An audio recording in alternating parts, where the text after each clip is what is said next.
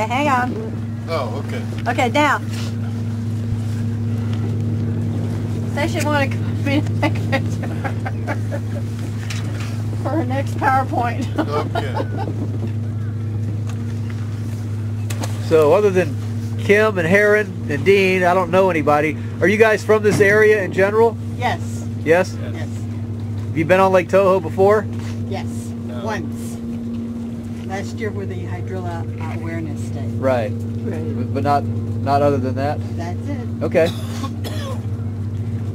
So Lake Toho is about an 18,000 acre lake, and I work with the Florida Fish and Wildlife Commission, and we are the lead resource managers of public lands throughout the state, with the exception of the State Park Service, federal lands, and some areas that are managed by the water management districts.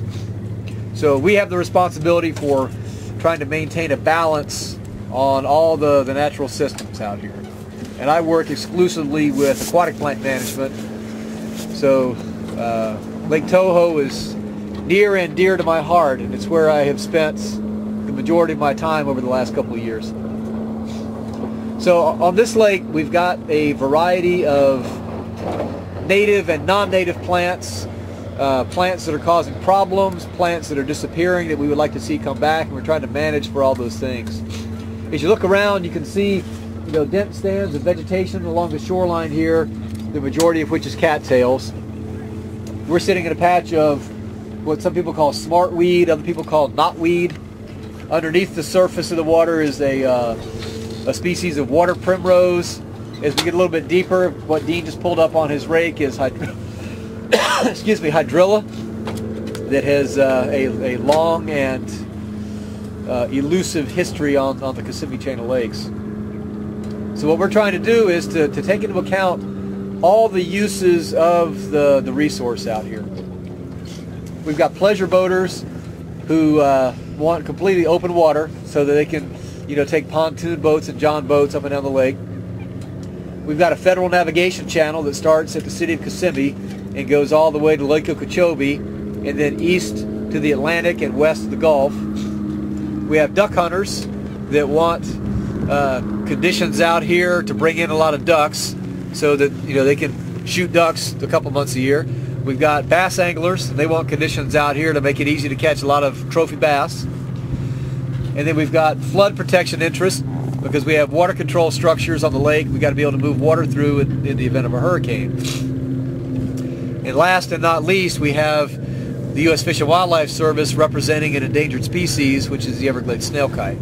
So we have all those players at the table saying, I want this, I want this, I want this, and I'm the one in the middle trying to draw a plan to please everybody, and the U.S. Fish and Wildlife Service usually has the last say because the Endangered Species Act pretty much comes out on top of everything else. So what we see is an ever-changing landscape of resource management out here. We do a lot of work along the shoreline by helicopter to try to get out some of the more dense areas of cattails and get back to a variety of less dense emergent vegetation. We do constant work on water hyacinth and water lettuce out here. And I don't know what you have seen pictures of, back at the pavilion there. There's actually one little piece of water lettuce floating over here in the lake.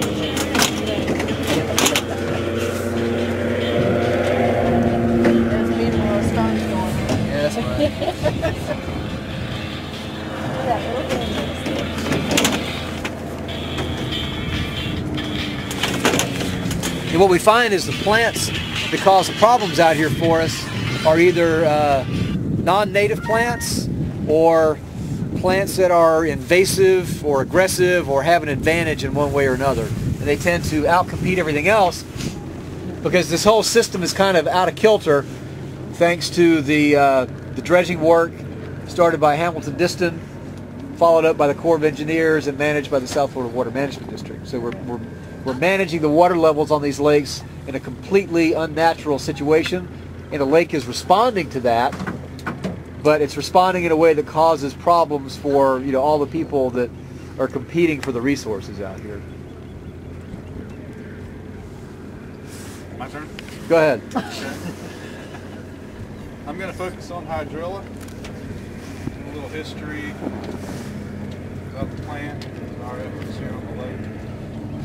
You're not going to see a whole lot today because of the recent treatment efforts and the severe cold that we've had again this year. But it's here. I think Ed said in the previous talk he estimated about 10,000 acres prior to our treatment efforts this year. Sorry. Hydrilla was introduced to Florida in the 1950s by the aquarium trade. Some tropical fish dealers in Tampa and Miami planted it in nearby canals and retention ponds. And in 20 years it grew from those isolated plantings to pretty much infest most of the larger water bodies in Florida.